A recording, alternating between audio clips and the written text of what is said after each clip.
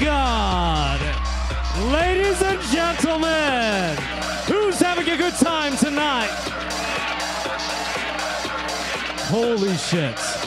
Oh my God, it's been a while for me. Ladies and gentlemen, welcome Xavier Wynter back to the burlesque stage. It's been a long 10 months. I was in witness protection. Oh God, it was fucking crazy. Who's ready for a burlesque show tonight? Who's been to a burlesque show before? Who's a fucking virgin? Now there's one gentleman that we marked a V on his forehead earlier tonight. I'm not saying that you're not gonna get pulled up on the stage, but there's a possibility. If I have to stretch the show, I'm going to embarrass the fuck out of you. And it's gonna be good. Brian Botkiller, Vertigo Venus, who loved their set earlier? Best fucking band set ever. Best fucking band. Love the Vertigo Venus. Brian, are you ready? You switch from band to DJ mode. We're gonna get this shit started. Okay, these like shows don't come together overnight. These ladies rehearse week after week after week after week. They put so much time. So the thing is, I want a round of applause for all our performers, even before we get started. And just to tell you, I rehearse a lot too before these shows come on. It's not like I just go back to the bar and I'm getting like fucking shit-faced. I'm drinking Jameson, if any of you need to know.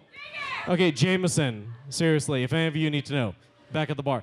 So the thing is, I was rehearsing last night. I even put it on the Twitter. I was like, I'm gonna go rehearse, bitches. I'm going to rehearse. And so I actually went to a friend's bar and I went there and I had a couple of drinks and it was amazing. And I met a lot of amazing people and they were just so beautiful and hot.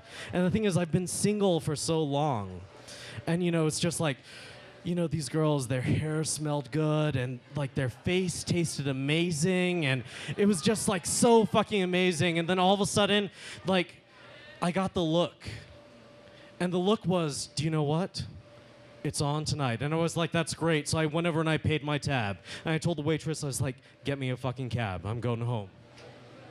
And so I was going home and the expectation was there. And I was just like, this is gonna be fucking amazing.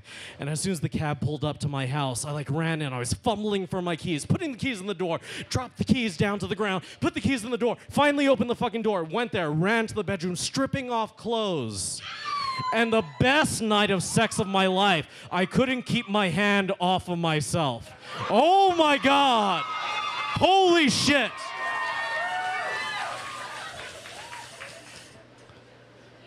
It was just waking me up in the middle of the night. My right hand was whacking me off. My left hand was choking me. It was the fucking best shit ever.